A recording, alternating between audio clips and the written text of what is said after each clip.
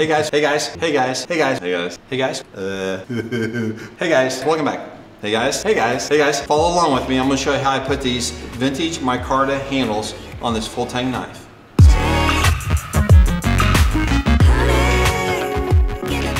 Kyle gave me one of his old tools. I made it a little bit wider. It's a piece of wood. I can't remember the name of it, but we're gonna make a handle out of the same wood someday.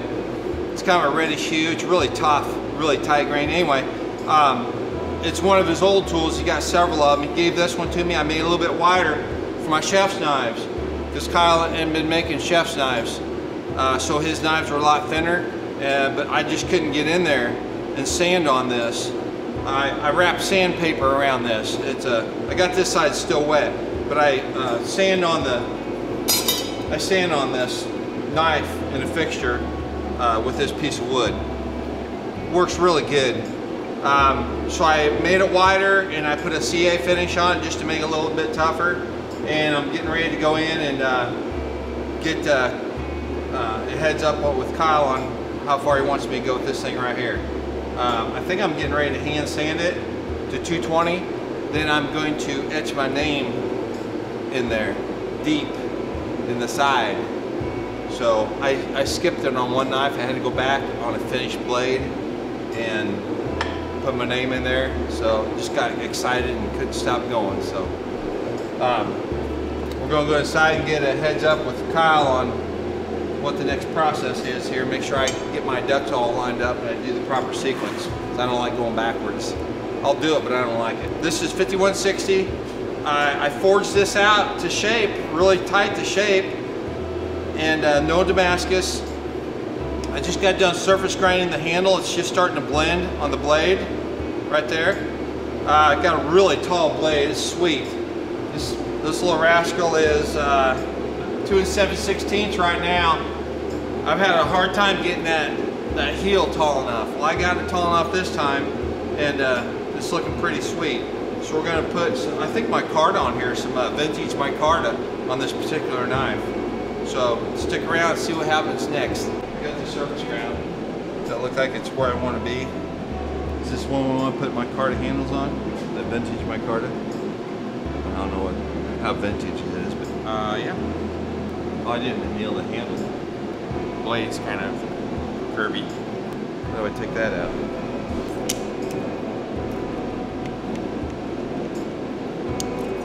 The Tang still needs to be streamlined more, right? How so? It just doesn't look good yet. It looks rough thin.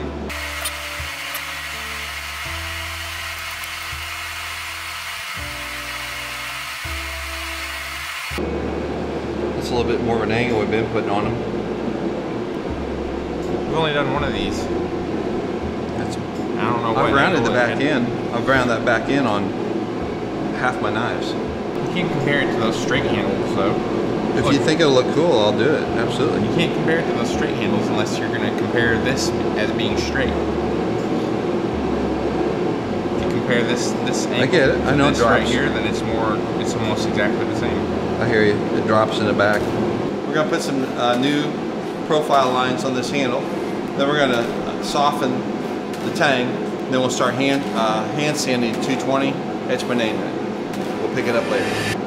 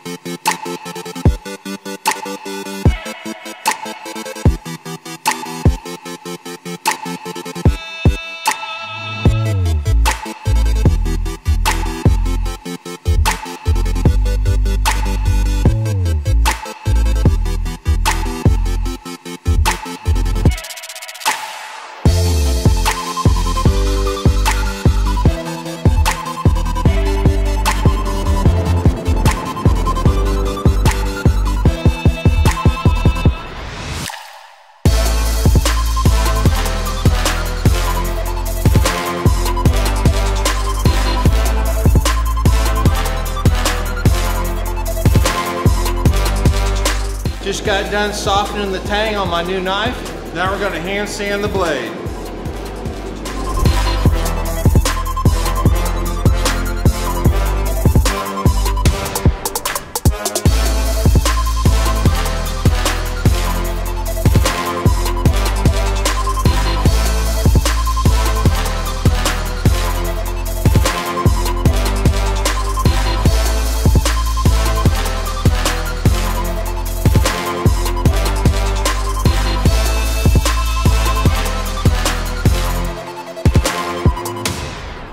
Getting ready to put these micarta, vintage micarta grips on this Tang, on this 5160.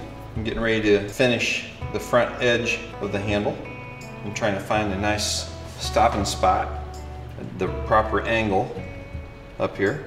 I'm going to find that here right next. Then I'm going to drill 2 holes in here and insert stainless steel pins, 16th inch stainless steel pins, and epoxy this up. This is hardened. I softened the spine, heat it up to a blue, purple, and let it cool down slowly so it's softened as much as we're going to get it. It's still a high carbon. I used a carbide drill bit to drill a 16th inch hole for my 16th inch stainless steel pins, and I used very high carbon 5/16 milling bit to drill through there so the epoxy can run through and get rid of a little bit of weight. I am getting ready to drill the holes in my handle slabs so that I can locate them and shape them so that they fit the handle. Getting ready to do that right now.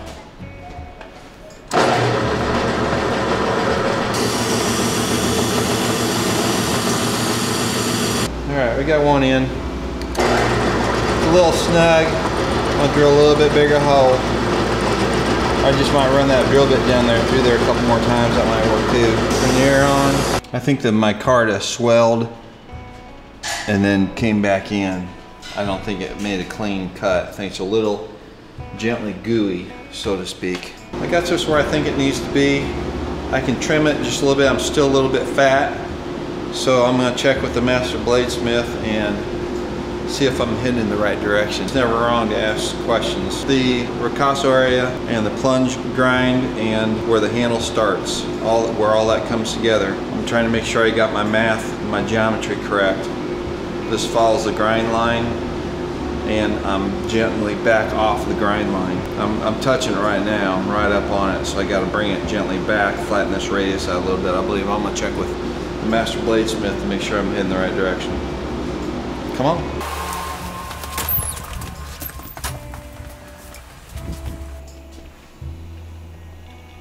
I think I got plenty of radius on that. I think I'll flatten it out to get it to come back a little bit.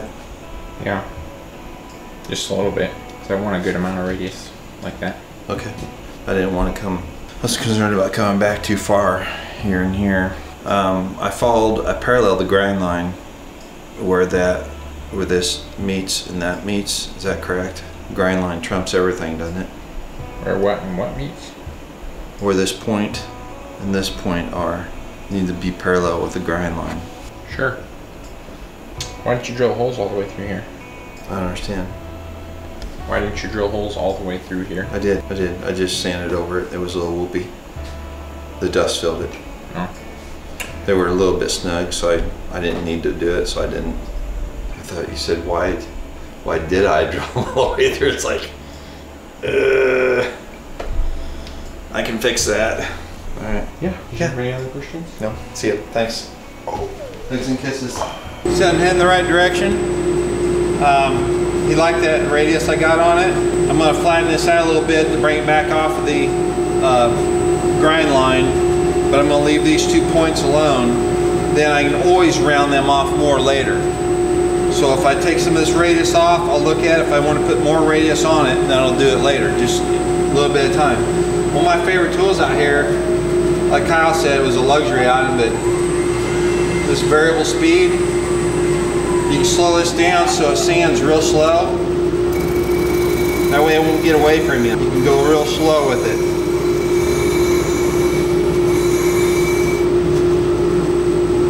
You won't burn stuff, and you can grind slowly where your product won't eat away too fast. We're not even a 1/16th off of that grind line. We need to be almost an 1/8 inch back. Probably 3/32 would be good. So I'm going to take down a little bit more right here off this top. I got a marker on there. The marker is just a reference line, just so you can see where you're going, because if you don't have something up there, you'll just be guessing. You got to know where you're at. clean some of that little foo-foo micarta off there. It kind of plugs up the wheel a little bit. All right, we're there. It's not quite 1/8 inch, 3/32 of an inch at the peak. Still got a nice little radius, and we're still going to put a radius on it this way next. But I'm going to make my other piece on this side before I put my radius over here around this off, so that these will be a matching set. If you want to err on the side of caution, make this one a little bit further out than this one. You want it to be perfectly parallel, but if you are going to err out, because it makes it look fast. If you get the bottom canted out, contrary to this plunge grind or this blade line or perpendicular, if you get it out front, the blade looks slow. It's just an aesthetic thing. It doesn't have anything to do with function, but it sure has got a lot to do with fashion. We're about fashion too. The aesthetics rock. The aesthetics have to be good. It has to be a real sexy looking knife. Can I say sexy on the radio? We're looking pretty sweet. I got it tight. I'm loving it. I'm loving it. I'm gonna do some more. I've only got this down to a 320 grit, so if I scuff it up, it's not that big a deal. It can be brought back real fast. So I did put the tape on there to keep from cutting myself wide open, but I don't mind to scratch it. It won't hurt a thing. This pin's fitting the micarta kind of snug. I like that. Gently loose on here, snug here, a little too snug to push these all the way through. And I need to put this on there in those holes, and I need to slide it together. So what I'm gonna do is I'm gonna pull these out and put some shorter pins in there, because I don't want to push those pins all the way in. They're in there kind of just gently stiff. I'm gonna leave them like that. So I got some shorter pins. Then I'm gonna pin those two together. I'm gonna mirror these little piglets up, and this is like bulletproof up here. Once you get those pins lined up, you just grind it down so they match. You got a matching set on both sides. It's awesome. So that's what we're gonna do next. The next day. Just got my handles glued on. I mirrored these two handle slabs, these scales. I mirrored them over there, had them pinned together and polished and buffed together. They're the same on both sides. The alignment pins, put them in the exact same spot on each side. One's not higher than the other. I just got glued up with some 30-minute epoxy. And I'm gonna scrape off gently with WD-40. Take out that little residue right across the front edge right there that's come out across onto the blade. Q-tips and WD-40 will take that right up. WD-40 works slower than acetone, so we don't want the acetone wicking underneath it, but the WD-40 works a lot slower on the epoxy, so it'll be a lot more gently removing the epoxy. The blade's sanded out to a really smooth 600 consistent grooves. I'm gonna have to touch it up a little bit, just drag a 600 across it, and it's looking pretty sweet. Micarta, vintage micarta slabs. So we'll see what she does. Got good height on the blade, nice length, kind of got it going on. If you can see it through that mess. I like it.